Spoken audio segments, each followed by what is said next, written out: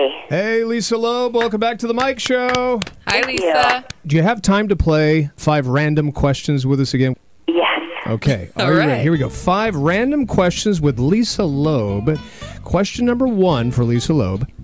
What was your very first car you got when you were a kid? When you were old enough to drive, the very first car that you got? I got my grandfather's old Buick LeSabre, like 1980s Buick LeSabre. Wow. My younger brother got it later, too. He called it the Loaf because it was like beige. Wow. Look A at beige LeSabre. Which, that would make a great album title, by the way. You might want to squirrel that away. Beige LeSabre. Perfect. Yeah. Question number 2 of our 5 random questions with Lisa Loeb. Who was more talented, Prince or Michael Jackson? More talented. That's hard. That's not a really fair question. I mean, Prince is like an all-around singer, dancer, composer, That's a tough one. instrumentalist, but Prince is like an amazing singer, dancer. That's tough. That's like who's your favorite child? You can't. My initial thought is Prince because I think of him as a composer, but Michael Jackson is such an amazing connector, the way he sings and dances. Oh gosh.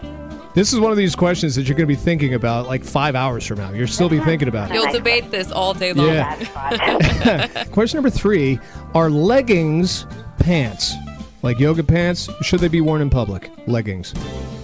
Yeah. I'm wearing a pair right now, so I'm Thank glad God you said that. I'm wearing a pair right now. Actually, that's funny. I have mixed feelings about that. I think they should be worn in public, but you have to dress them up just right. I wore some leggings yesterday to go do a podcast, and I got some leggings that somebody gave me when I was on tour recently. It was a company that makes all these cute patterned. It's all that that stretchy fabric, but it was very heavy, so you can't see through it.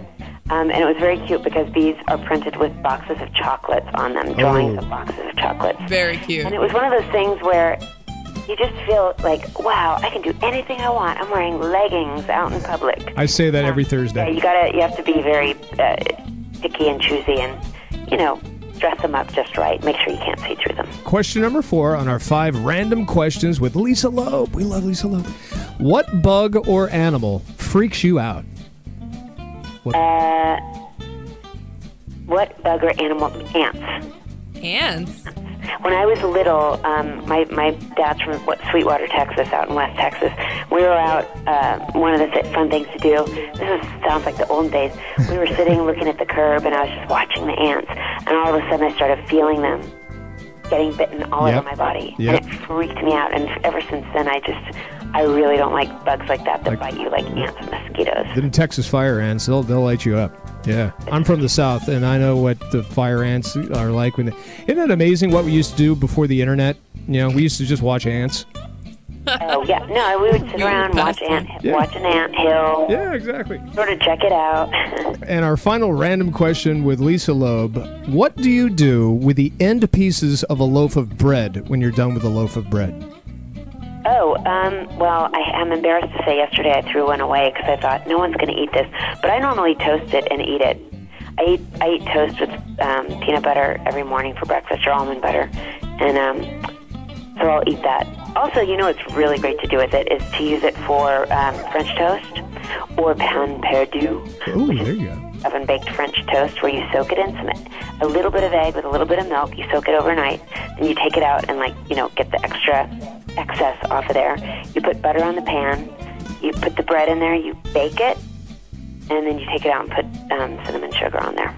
Oh, that sounds so good. Lisa Loeb needs Crisp and delicious. a cooking blog. Yeah, because normally I throw the ends out, but now I know what to do with them. Well, you know what else is really good with the ends is to cut it into cubes and saute it with a little tiny bit of butter. And, you could do garlic or whatever and make little croutons. That's very good. Hey, there you go. Look at that. Now I can keep them. In a food processor. Make fresh breadcrumbs.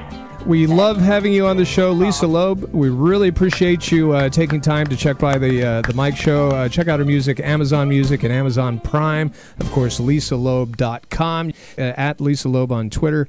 And again, thank you very much for stopping in. The next time you're in Philly, Atlantic City area, come on by the show. We'd love to have you in the studio.